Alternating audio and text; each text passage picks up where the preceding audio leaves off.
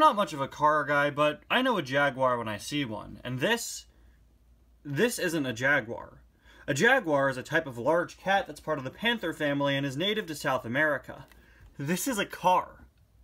Obviously. Not a Jaguar. There's a big difference. Get it together, guys.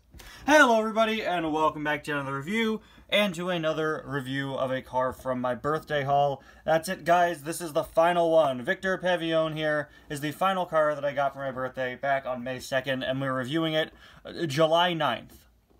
I got 8 cars for my birthday. We finally reached the end of them. Now, here's the thing.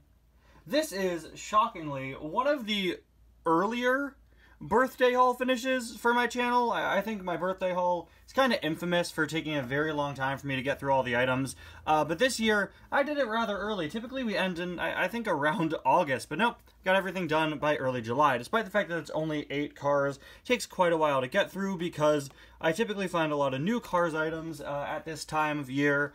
This year, I've gotten exceptionally lucky in that my stores hate me right now, and I've barely found anything as of late. So I've been able to get the birthday haul out of the way, and this year I've also had like 30 other cars to review from the Robin haul and from other hauls I've ordered, but now we finally reached the end of the birthday haul. Part of what's made it go way faster is that I've been doing primarily daily reviews, or at the very least I've been trying to. You'll find like a 1-week gap in my reviews every once in a while. Just ignore those, guys. We're going for daily. Shh. Ignore that week. That week wasn't canon. Anyway, Victor Paveone here is a background character from Cars 2, released as part of the 2013 Palace Chaos line. Very interesting background design here. This, of course, is sort of the platform that the bomb is diffused on. He was number 6 out of 9 in the series. And on the back of the package, you could see there's a bomb! Oh, man. Palace security detects a bomb on Mater and surrounds him as cars flee the area. You got Holly Schiffel screen, you have the bomb Mater, Michael Lorenzen, Victor Paveone, and of course Miles Axelrod with open hood there. Now there is another car of Victor's model, which is, I believe, Jumpstart J. Ward. I'm not sure. I'm pretty sure he was released in the 2015 Palace Chaos series, but I might be misremembering. I know Finn was in this wave as well, as were a few of the British police cars. Now, another fun thing with this is, if you guys remember my Nelson Blindspot review, you might remember a little sticker that the seller had placed on this that my parents bought it from. And, it seems that this was purchased from the same seller. There's some fun information on a little sticker they placed down here. So as you can see, it says 8/6/13, which would be August 6th, 2013, and they bought it for $3.49. So maybe a Walmart purchase. I think it's so funny that this seller marked that when they got it, and that was over a decade ago, and just now it's been sold and it's joining my collection. So to you, Mr. Victor Paveone, purchased on August 6th, 2013. Welcome to my collection. Took you almost 11 years to get here, but this will be your final resting place. That sounded really morbid. Okay, so here's Victor out of the package, and I'm just gonna say it. I'm not a really big fan of how this car model looks. Jaguars are a very unique and easily identifiable type of vehicle, and I don't know, I just don't really like the look.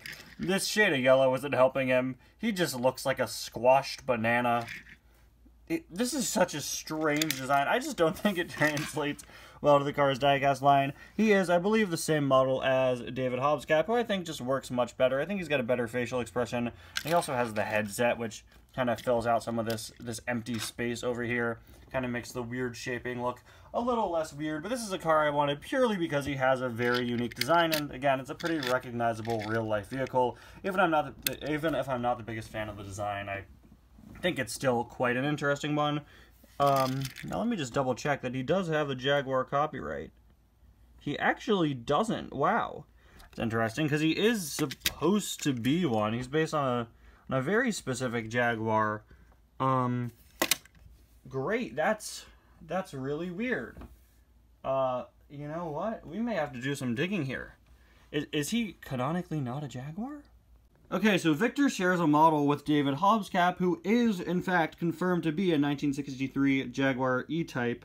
And, yeah, that's just not copywritten on either of them.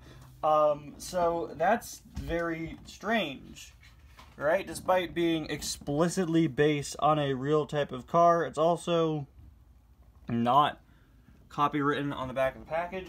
Are they just over here, like, knocking off the Jaguar design and the Diecast line? Did they not have the rights to Jaguar and they just said, screw it, we'll make an identical vehicle and just not label it as that? What happened here?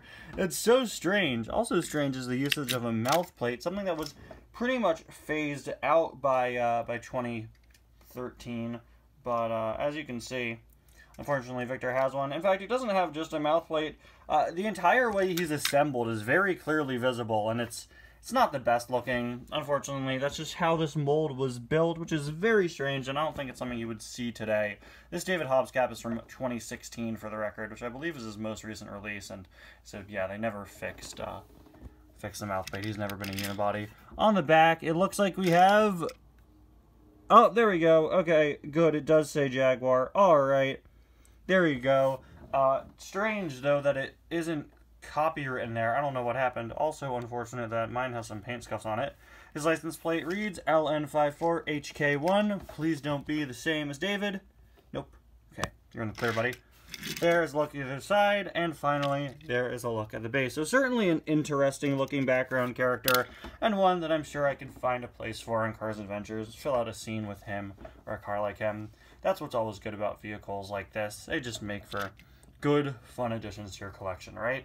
Anyway, guys, thank you all so much for watching, and I gotta say thank you for sticking around all of these reviews recently. There have been a lot of them, and Victor may be the last time you see an unboxing review in quite a while. Everything else I have that's new, I actually have loose, other than that weird Disney Store Porto Corsa set. So here's hoping I can find some new inbox stuff soon to review, but until then, this is going to be the last unboxing review in quite a while. Everything else will be loose items. Thank you all so much for watching. See you guys next time. Bye now.